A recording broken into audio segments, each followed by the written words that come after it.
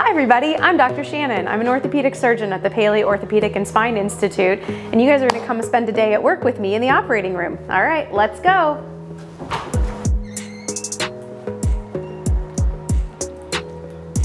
So in the operating room, we have to use safety equipment to keep ourselves and the patient safe. So the first thing I have to put on is my mask to keep all the germs away from me and away from them. The second thing I put on are my safety glasses.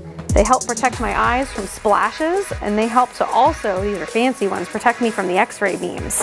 And the third thing I put on before I even get ready to scrub into surgery is my lead. We use X-rays in the operating room, and this helps keep me safe from the X-ray beams.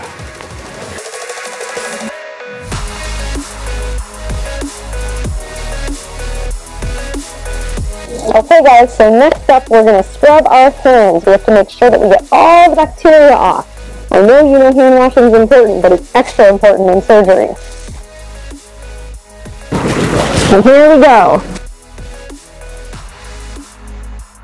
Our operating rooms are special places where we keep everything clean, but it allows us to do our job.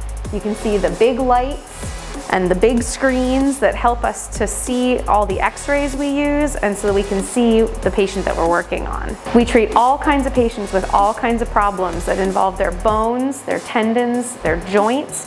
We even treat spines sometimes. Orthopedic surgery is what I like to call human carpentry. We get to play with really fun toys in the operating room, including power tools, hammers, saws. We even use nails, a little bit different than the ones your mom and dad might use at home in the garage though. Thanks so much for coming to work with me today. It was really fun to have you.